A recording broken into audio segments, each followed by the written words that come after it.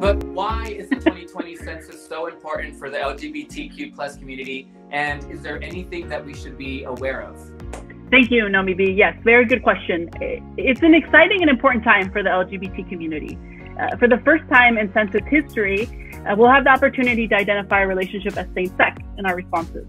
So as you can imagine, we really want to empower our LGBT community to fill out the 2020 census. This is definitely a game changer for us, and we must rise to the occasion. And granted, there are still long ways to go to make sure that everyone in our community is represented and accounted for. And we'll continue to make sure that more inclusive changes are made in the US Census. But for now, let's all rise, let's all make our voices heard, and let's get counted. Let's queer this census.